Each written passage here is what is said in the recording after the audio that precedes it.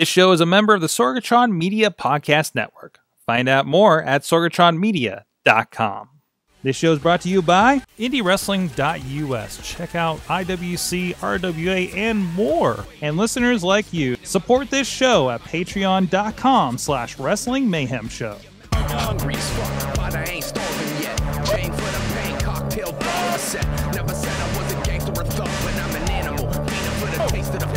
It is the Indy Mayhem Show. I'm Mike Sorg at Sorgatron on the Twitter here in the Sorgatron Media Studios in Pittsburgh, PA. And this is the show where we talk with people in and around independent professional wrestling. You can check out so much of what we have going on at WrestlingMayhemShow.com. This and other podcasts and other great wrestling content is happening over there.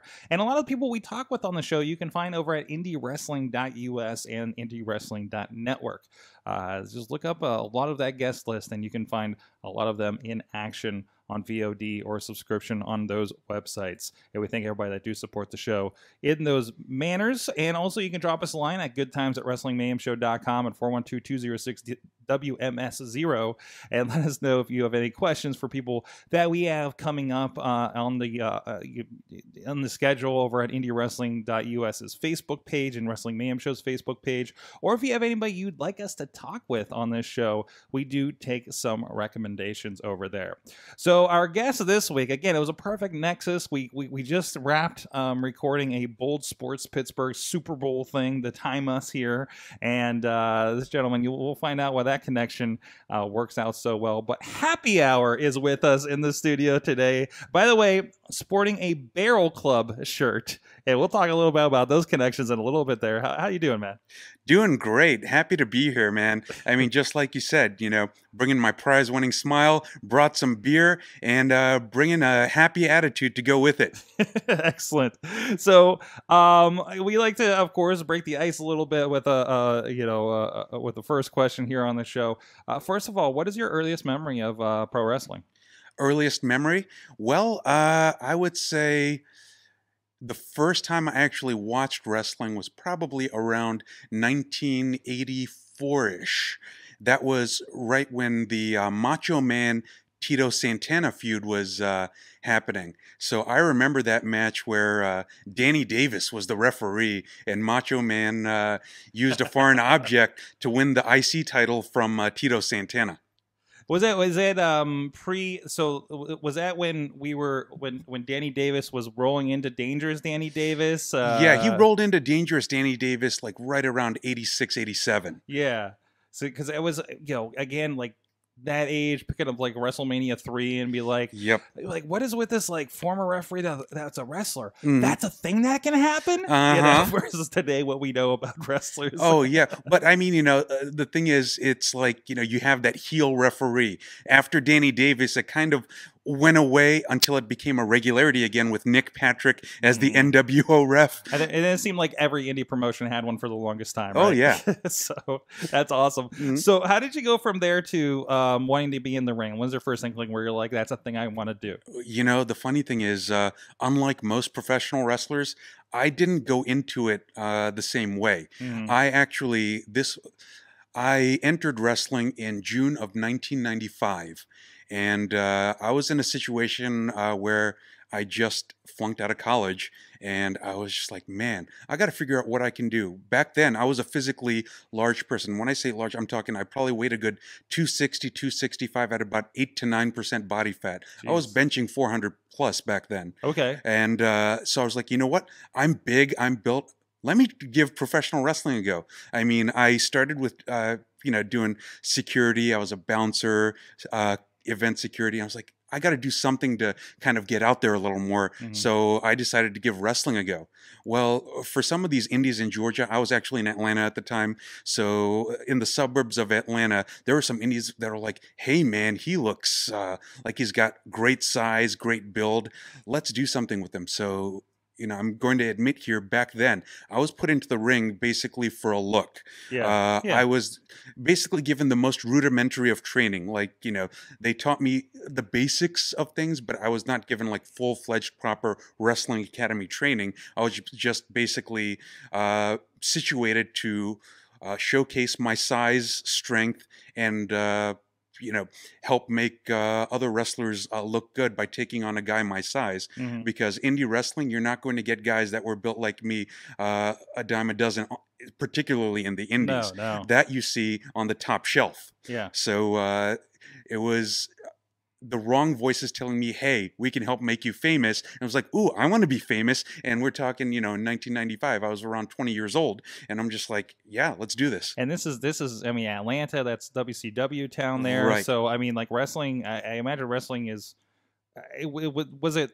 kind of a hotbed for wrestling because of that vibe with WCW in town? Yes, because I mean, back in the 90s, when you had down south, you had like, your Smoky Mountains and your Dixie wrestling and whatnot. You had your Southern territories, and WCW was kind of becoming like the top shelf to kind of centralize and create a hotbed for Southern wrestling. And that's why, and that's kind of what I was led to believe. Hey, if I become famous, I could be on WCW someday. That's awesome. That's and I mean, it sounds like you're kind of the other story, because you always hear about like guys like maybe Kevin Nash were seen as a bouncer and they grabbed them and said, hey, you should be a wrestler, come down to the power plant or something. So this is basically kind of seems like what happened with you, but on the indie like not straight to the power plant version of it, right? Exactly. I didn't get that kind of luxury. The other thing is, one thing that seems to be hard, especially down south in those days, being a minority, you get typecast into certain roles. And especially in that region. In that region, you get very typecast. And one thing that I decided I was never going to do was allow myself to be typecast. I came close. I didn't allow myself to be typecast because I preserved my character. I mean, it'll come up as we go through this interview, but there was one scenario where I actually did team up with someone who was typecast, but I got to preserve my character and was allowed to point out that I'm doing this for my own reasons, not because I'm in league with him. Tell me a little bit about what you were doing down there. So you weren't Happy Hour at this time. This comes much later in your career. Yep. A little more recently. So like, what were you known as? And what other than being like the big guy that made everybody look good? Like what were you doing? The funny thing is, I think back, my original debut. They were going for the Mexican look. So my original debut, I had a mask on, and I was called El Cid. El Cid. El Cid. Okay. Yep. And I think I have an old profile picture on Facebook where I'm in a group photo with a few other masked luchadors. And, just for reference, for anyone who finds that pic, I'm the dude in the back in the Garfield t-shirt. So... because I hate Mondays. But anyway. Yeah, there you go. But after a little bit of the El Cid experiment, and I was like, you know what? I just don't have the kind of style that you want. The El Cid project. Exactly. I call it the El Cid project because it was short-lived. Yes. They decided, you know what? You're big. We're going to start going with like a bruiser style of gimmick. So I then became Brett Stryker. But then I later found out there was already a guy in the indies named Brett Stryker. So then I became Brett Fury.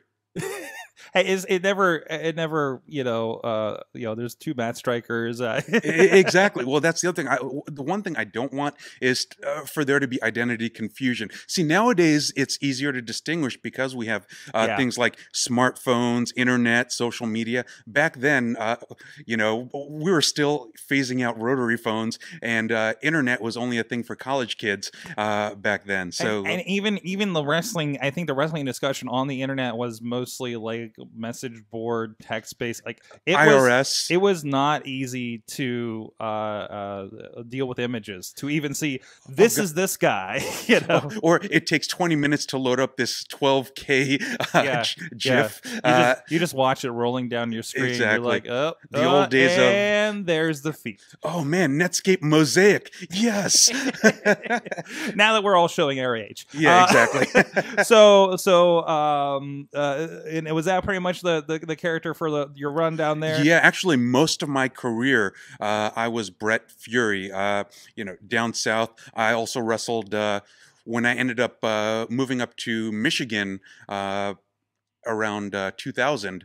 Ended up wrestling a little in Michigan, not so much. I made my trips back down south to keep it going because early on I started in Atlanta, did Georgia and Carolinas. Then I ended up going to school at LSU, so I was wrestling around Louisiana, Mississippi, Alabama, and then I got a job offer up in Michigan, so I dabbled in it while I was in Michigan because I finally was getting my life on track.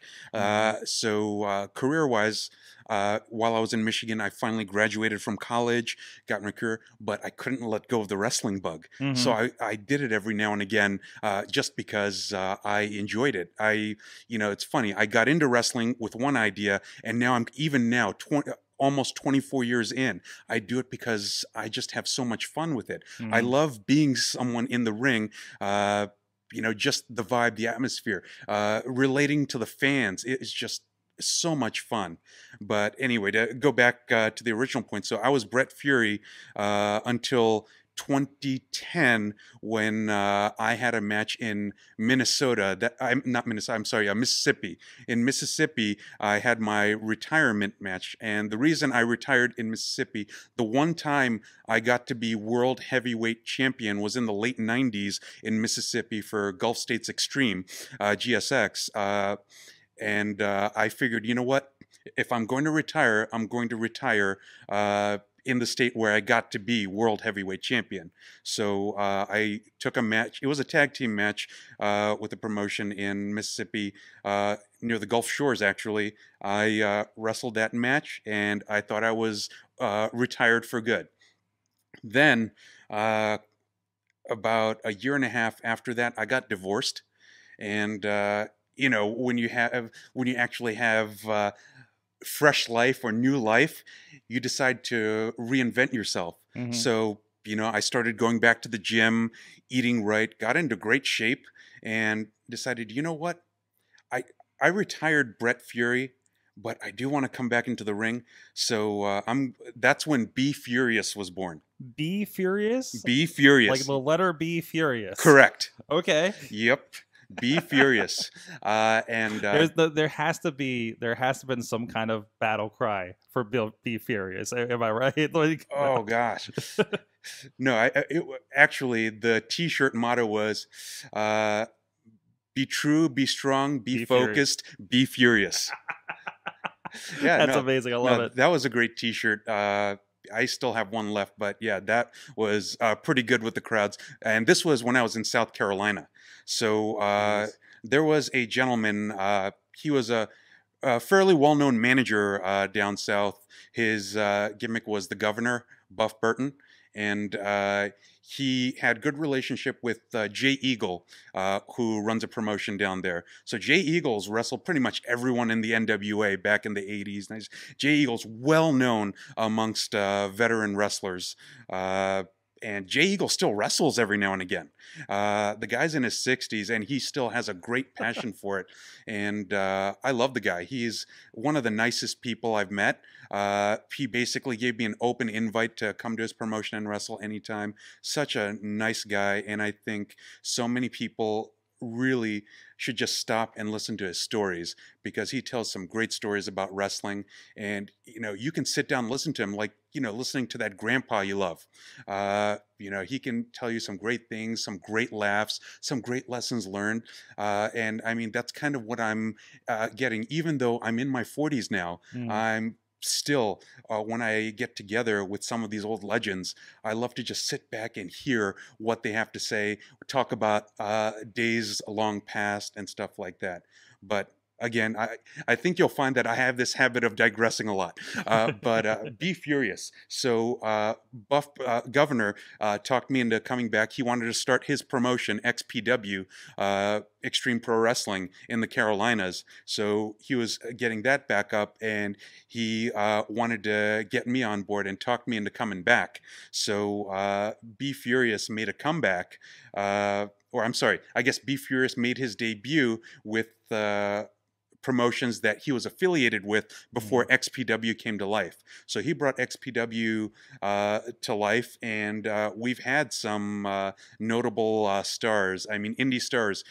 James Drake has been on. Scotty Matthews has been on. We've had Big Country Rob Ordway, Kevin Phoenix. We've had, Rob Killjoy.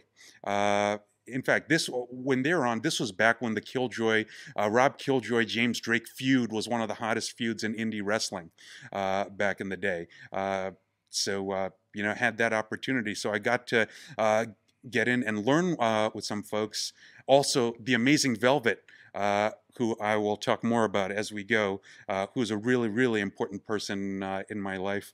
That's how I got to meet the Amazing Velvet. The Amazing Velvet trained under Susan Green back in the 90s. Trained under Susan Green and Judy Tex Martin. I'm sorry, Judy Martin and Susan Tex Green. And Judy Martin, for those of you who are aware of old WWF history, yeah, Judy Martin is one of the toughest ladies around. And the two of them, they basically did everything they could to break Velvet down and make him prove that he really wanted it. And yeah, they would wrestle him on shows, and they would do a number on him. So the stories from them are great too. But so that's how I got in touch with the Amazing Velvet. So December of 2015 in Georgia was where I planned on retiring, because Georgia was where I broke in. Plan on retiring again. Again, exactly. So December 2015, I got to wrestle Cody McCulley, and I bring this up because now he's sort of a breakout star in the Georgia Indies right now. And he wrestles on shows with Justin Legend, Chris Nelms. He's been on shows with guys like Logan Creed. So yeah, definitely, I'm really happy for him. But my retirement match was against Cody McCulley, and it was a botched finish where I was supposed to go over, but he went over because the ref forgot his cue, and it all worked out in the end because the promoter really didn't like Cody and wanted to bury Cody. So the fact that he got over on me, who the wrestler at that particular promotion, I had never been pinned. I had lost on a countout, and my tag team partner was pinned when we lost the tag championships, but I had never been pinned in that promotion. And that promotion, Cody McCulley got to pin me on my send-off, and he's been doing great in the indies since. So that's the life and times of Be Furious right there. And my wife, who was my then girlfriend, was happy that I was retiring. And then it comes back around here. So you retired in 2015. I started seeing you in the Pittsburgh area here last year, I think. So and immediately, so let me. From my side, I'm going to the Fight Society show because it's one of the few that I didn't until recently haven't worked. So I like to go watch wrestling. Sure. When I'm not involved with the camera. Sure. And this guy comes out named Happy Hour with and again you're looking at just like it. Wait a minute, there's a brewing company on his trunks, and he comes out with beer. So immediately I'm messaging my friends that should I drink that. I'm like, have you seen that? Have you seen this stuff? They're like, yeah, I've heard of this guy. So. Happy Hour is Happy Hour and is connected with Fury Brewing Company, which is here in Pittsburgh, and this like menagerie of connections kind of happened here in the last couple of weeks here to get everybody in here for another thing with Bold Sports Pittsburgh here on Super Bowl Sunday.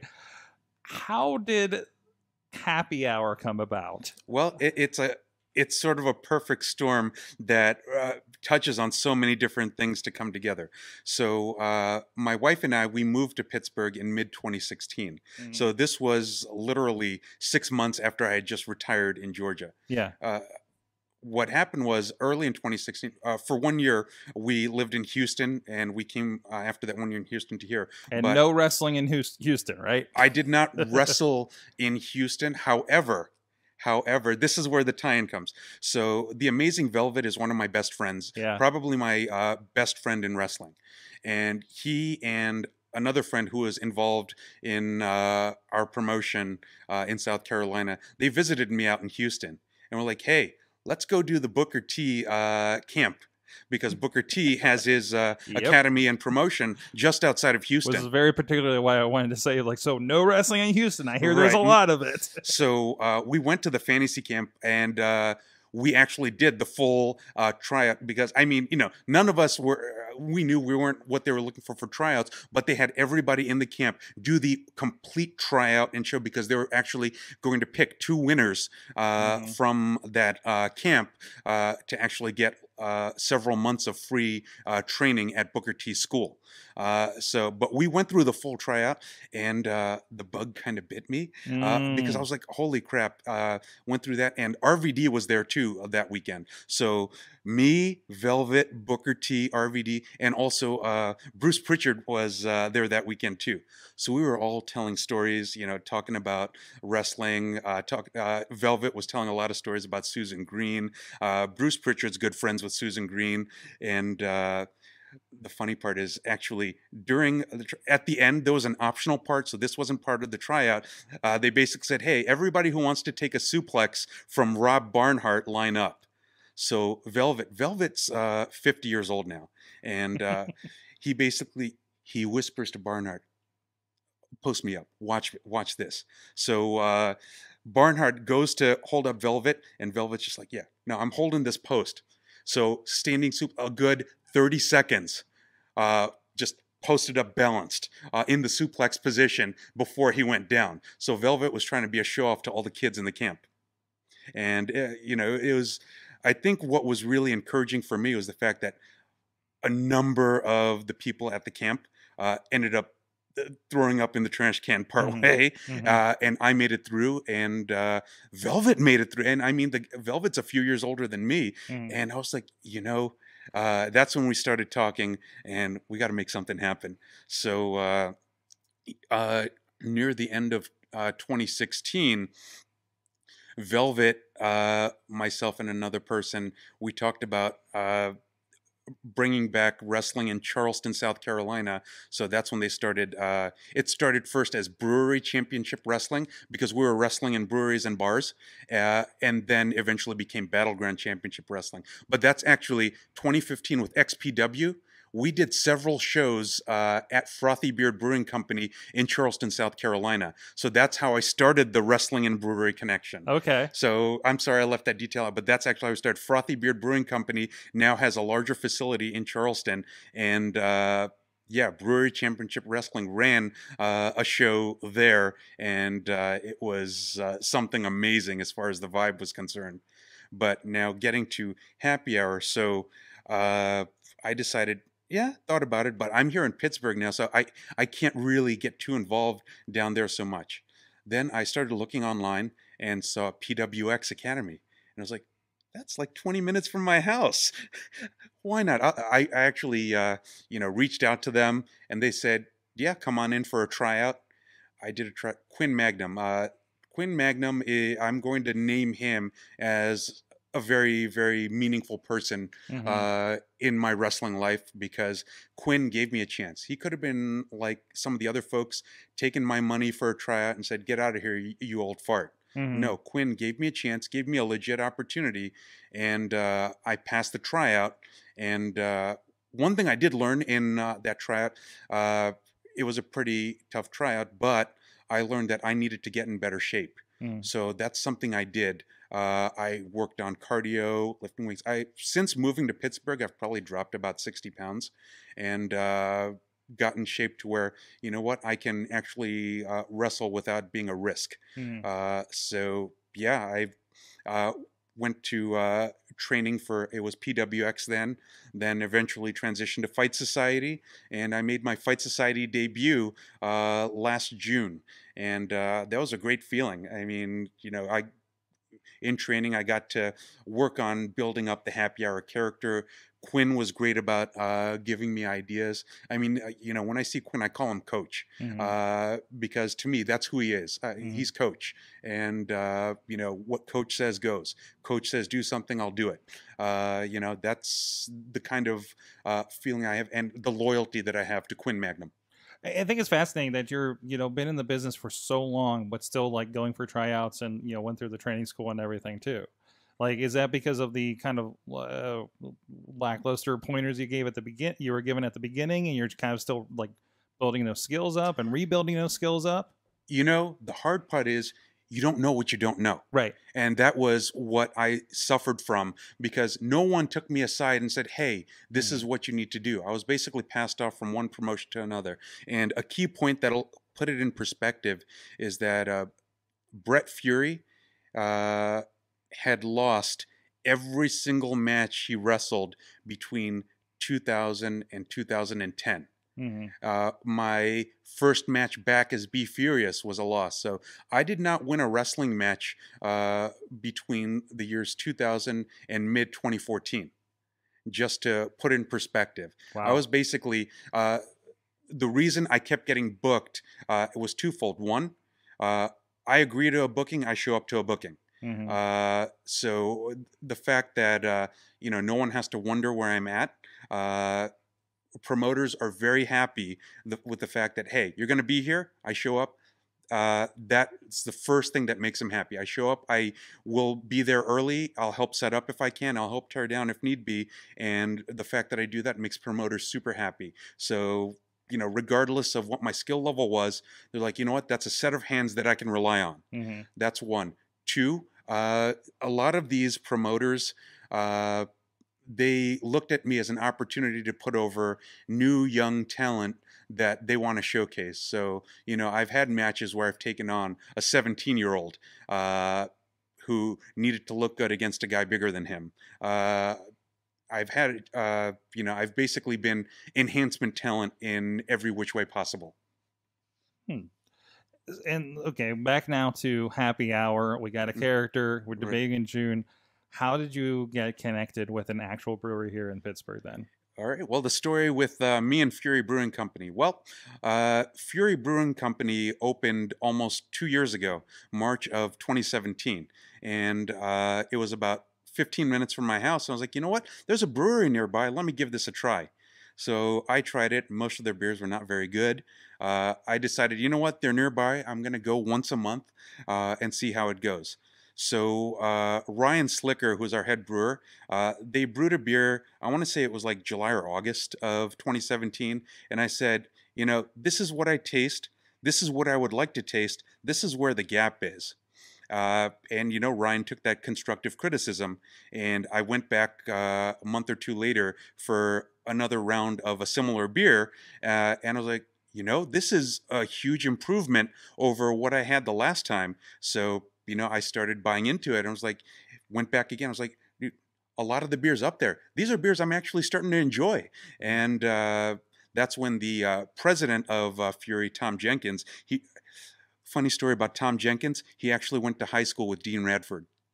They were actually high school friends. Another local wrestling connection legend here, like here in Pittsburgh. Yeah. Check out the archives for our interview with him. I think we went a good hour, because usually the guys that have been around for a while here in Pittsburgh, we got a good hour of stories out of them. Oh gosh, yes. But yeah, so Tom reached out to me and was like, "Hey, you want to help us sell beer?" And I was like, sure. Now that I enjoy the product, I'm happy to sell it. Yeah, so I got on board, and that's how I got on board with Fury. Now, when I got on board with Fury, I still hadn't finalized the Happy Hour persona. I was just thinking of different personas I wanted to pursue, and then it just hit me. I'm a beer guy. Beer comes naturally to me. The persona should be me. It shouldn't be me pretending to be something I'm not. So here I am. I'm a happy-go-lucky guy. I'll bring the prize-winning smile. I bring the beers, and I get to be me. So for the fans out there who see me, you get to see me for me. And that's something that I really, really enjoy. You're not just connecting with Happy Hour. You're connecting with me. And that's how good I feel about it. That's awesome. A little bit of footage for you guys on the video version of this. It's also like kind of a genius crossover too. Like you're advertising this to the people in the crowd and everything. Like, and that it seems like that's a fun marketing opportunity. Oh, no question about it. I mean, what I'm hoping to do. Not to name names, but there are certain venues that are beer positive, so to speak. Mm-hmm. But, what I would love to do is have our beer at that venue, and mid-match, I go up for a refill of Fury beer and power up. I would love to do that. That is something that I hope to accomplish this year. That's awesome. That's amazing. How's the response been to this positive character, this beer character at these shows? Oh, it's been fantastic. I'll bring up Fight Society. Mm-hmm. There's the usual group of folks. I think the beer is more over than I am. It helps. I mean, it helps. Oh, it helps, but I love it. I mean, those guys, when they've got either the happy hour chant or the alcohol chant, mm-hmm. It's a fun time just to have that reaction.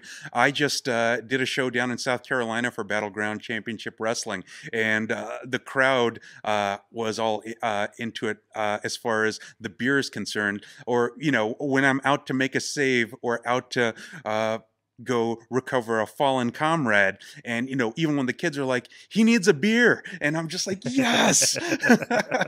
Yes. Teaching them early. Yeah, exactly. That's fantastic. I was showing some clips here during the show, and it's usually a fun, like when you come out of Fight Society, there's usually a pretty fun spot. Like there was we were showing the part where you and Beastman had I think this was this a gauntlet? No, that was the Beastman gauntlet. The Beastman gauntlet, where like they had Beastman, which is, if you have not seen, look up Beastman. Well, he's kind of all over social media these days. Kind of a large caveman character. And he was, I think, for his birthday or something. No, it was a Christmas gift. It was a Christmas gift. That's right. Yes. He was lined up with just a. What did Joe say? I want to watch you kill these losers. Oh gosh, yeah. And just like, and I could tell like a couple guys were like trainees or something, right? It's just poor Jonathan Lockwood Maddox, that guy, the screamer. Well, that was the first guy, right? Yeah, that was the first guy. Yes, it was a weird, like, I thought he was like some kind of masochist character. Was like, hit me. Yeah, he's more of a serial killer type. Okay, all right. Yeah, but yes, he is a trainee, and yep. He was the first sacrificial lamb. Now, I guess technically the second sacrificial lamb was Chief Thunderbear's phone. Yep. So yeah. Hey, if you're gonna wear a sports jacket to the ring, make sure you've checked your pockets for your $1,000 phone, or leave the coat at the coat check. Yes, exactly. And then you come out trying to make friends with him. Oh yeah, with the beer. No, absolutely, man. I'm all about, I feel like everything can be settled over some beers. And, I thought things were going okay. But, Beastman being from deepest, darkest West Virginia, there's no telling, what to expect or how he was going to react. No, absolutely. Oh man, so I think we talked about it. You're not perhaps maybe watching the main wrestling these days or anything, but is there anything going to these indies and stuff? Is there anybody that you're seeing out there that we should be on the watch out for, or even anybody that you're running into that's kind of an inspiration to you these days? Well, I'll say a few things. One, I'm a big fan of Sizzling Stan Styles. Oh, yeah. Stan Styles. And I'm going to mention this now. We booked him for Battleground Championship Wrestling in South Carolina on March 30th because I love his shtick. I remember the first time I saw him. It was like a year and a half ago. Mm-hmm. And I remember when he did the triple tearaway pants, I died. Mm-hmm. I died because facing the camera. And I was like, oh man, that alone completely sold me. I think it wasn't that match, but or it might have been that match. He took on Beastman on that show, and it was fantastic when Beastman got a hold of the shake weight and started shaking it, and Stan was having convulsions. Yeah, there's this interesting thing happening. And I think you're in this line too. Like, I saw Beastman on Facebook, talking about like he's watching like 1992 Superstars, and like everybody had like an object and a gimmick like with them, right? And like you're coming out with the beer, Stan Styles has the shake weight, Beastman has the bone, and plus you're all these like really over the top characters, right? Like it feels like indie wrestling, everybody wants to be like the super indie flippy guy, and like we're getting back to that core that a lot of us grew up to, especially in those early 90s, right? Or late 80s. Well, I mean, what was important back in like the old school days of wrestling is you knew who they were. You knew there was a cause involved. The problem with a lot of these flippy guys or these spot guys is they invest so much in the spot that you lose touch with who the character is. Right. And they become identified by their spots and less by who they are. Yeah. And I think that's the hard part. I want people to remember who Happy Hour is. You know what? Like, talking about the scenario where I spit on Beastman. You know what?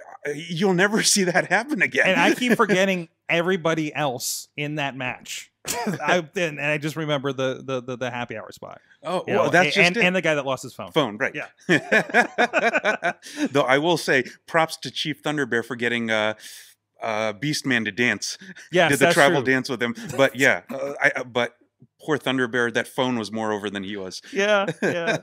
But that being said, I think it's important that people can be identified by their character because that's what we're going to remember. We remember what they look like. Generic person wearing trunks who does a 450 splash. You might see that a dime a dozen out in the indies. At the least, Sean Phoenix has his fireball gimmick. Yeah. If not for the fireball gimmick and his look, he'd be generic indie guy doing a 450 in trunks. But Sean Phoenix, he at least figures out how to make him identifiable. Yeah. And I think that's key for character. That way you become the character and not the moves. Absolutely. Sounds good. What is, let's say, I think we touched on a few things here, but what is the best and the worst thing about indie wrestling for you?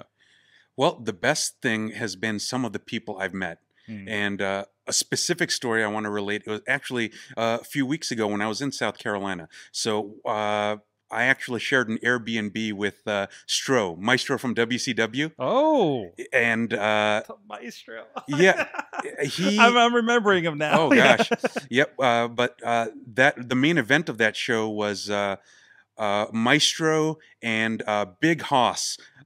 Big Hoss trained under Susan Green, and Big Hoss is like he competed in World's Strongest Man competitions. He does like 800-pound type squat type things. He posted pictures or videos, and he lifts some ridiculous weights. But it was him and Stro against Big Game James and LA Tink. Now, Big Game James was on WWE TV before. Big Game James is like 6'6", 275, super ripped. LA Tink was an ECW original, still wrestles in the indies. He's wrestled a lot of big names, and he's the world heavyweight champion at UPWA down in North Carolina right now. And he and Maestro had a cage match a couple of weeks ago. Those two guys, they put on quite the fight, and they've worked each other a bunch of times. So, they know the ins and outs of what they do, and they put on a great match. Now, getting to that main event, Big Game James is one of the physically largest guys in the indies. When you have a guy like him, 98% of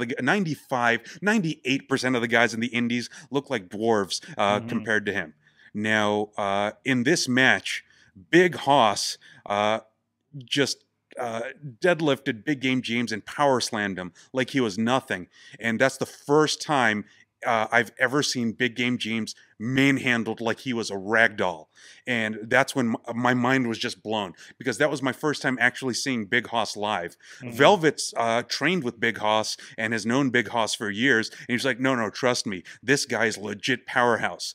And when he did that to Big Game James, Big Game James is a guy that would make the main event look a little small. Yeah, the main event, the tower over Mike. Yeah, the main event are not small guys, No. but Big Game James would make them look like average indie wrestlers, Jeez. just to put in perspective. And when I saw that power slam,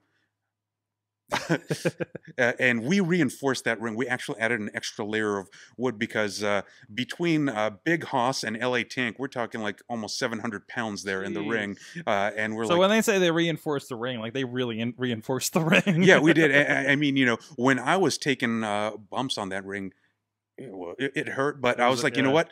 At least we know when that main event takes place, there won't be a hole in the ring. Yeah. It's tough to fix those. What's the worst thing about it? You know, it's funny. The same thing that's the best thing about it is also the worst thing about it. The best thing are some of the people I've met. The worst thing are some of the people I've met. And I mean, you know, you meet people that come from all walks of life. You know, it doesn't matter where you come from. It's a matter of how you treat people. You know, I've met people who come from higher end walks of life who are, you know, college educated people, and some of them are terrific people and some of them are scumbags. I've met people who grew up in the brokest of broke conditions, but you know, they wear their heart on their sleeve and they would give you what little they have to keep you from dying. And you know, it's just a mixed bag of personal character and personal integrity in the indies. So, you know, some people want to judge based on what your background is, but no, it's just, you know, nice people versus those who are just scumbags would be the highs and lows of the best and worst of what I've experienced in indie wrestling. Awesome. Hey, it's been great to watch and film and chat with you here. Where can people check you out online, and where can they check out the brewery? Well, hey, online on Facebook, you can go to Wrestler Happy Hour. On Twitter, you can go to FBC Happy Hour. If you want to check out the brewery, there's a Fury Brewing Company page. If you want to check out a crossover of both Happy Hour and Fury Brewing Company, there's a page, Happy Hour's Barrel Club, where I will update you on both wrestling and brewery-related stuff. Bring it together. Exactly. I mean, after all, I'm wearing the Barrel Club shirt, and our first barrel release is going to be by the end of next month. We'll be releasing a rye whiskey barrel-aged Imperial Brown Ale, and it's going to be called Dad's Nuts. So get you some Dad's Nuts. I don't even drink beer, and I'm liking this page. I just got to see this stuff. This is great. Like I said, I have a lot of craft beer friends that do podcasts and everything. It's been cool to see that cross section and happen here. It's cool that we get some cool stuff that happen here today in the studio with our friends at Bold Sports and Fury Brewing. Please go check out Bold Sports Pittsburgh and Bold Pittsburgh to see that. You guys did talk a little bit about wrestling in there as well. I'm trying to get Steve from there out to a wrestling show. And of course, you're here with Fight Society in the Pittsburgh area. I debuted in UpRyse recently. So I'm with Fight Society, UpRyse. I'm also with QCW in Ohio. I have some links to Black Diamond. I will be at the UCW Final Chapter show where the main event will be Billy Gunn versus Beastman. That should be a great one. And then, of course, there's EYSW that's debuting later this year, and MVP Monongahela Valley, Mon Valley Professional Wrestling is coming back this year, so I'll be there too. So yeah, you'll see me all around. I'm going to be hitting it hard this year. So if you want to see Happy Hour, this is really the year to see me. As I mentioned earlier, I'm in my 40s, so after this year, I'm going to tone it down and start acting my age. Oh, come on. That's great. Hey, and I think any show with Billy Gunn's probably a scouting mission these days with his connections to a certain new promotion out there. But I'm not starting that debate because Mad Mike started that on the other show. But thank you so much. Go check out Happy Hour. And like I said, a few of his matches are over on indywrestling.us and the Indy Wrestling Network, Indy Wrestling US Network, and indywrestling.network. And please check out the other chat. If you like this chat and and want to see more, go look for the Indy Mayhem Show and your favorite podcaster out there, and of course video versions on our YouTube and Facebook pages for indywrestling.us and the Wrestling Mayhem Show. Until next time, go support independent craft beer and indie wrestling. You know how I act now. If you got a problem, come and see if I'm a back down. Act wild. Steady sipping Jack now. This show is a member of the Sorgatron Media Podcast Network. Find out more at sorgatronmedia.com.